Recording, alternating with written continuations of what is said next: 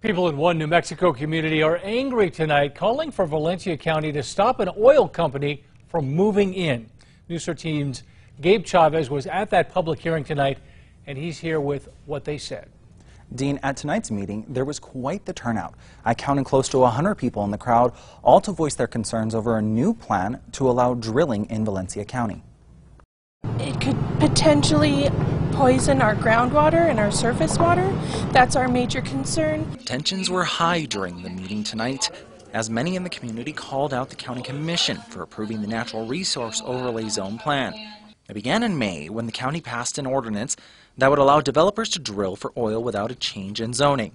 But in June, the commission repealed the ordinance, chalking it up to not allowing public input before they passed it. Exactly why there was no public input requested by the Valencia County Commission throughout the process of writing this ordinance. I would just like to point out it's honestly despicable. During tonight's public hearing, Jalapeno Corporation President, New Mexico oil man Harvey Yates, defended the ordinance. You can propose to the county areas for natural resource development, be it mining, gravel,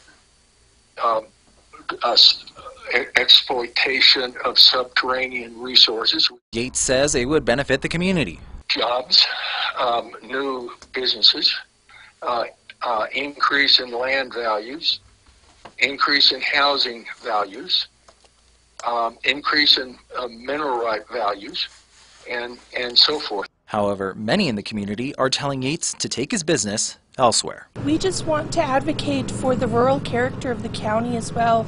This is our way of life out here, and it's being threatened. Now, because of how important this topic is for this community, the hearing is still going on. It began at 5. Back to you.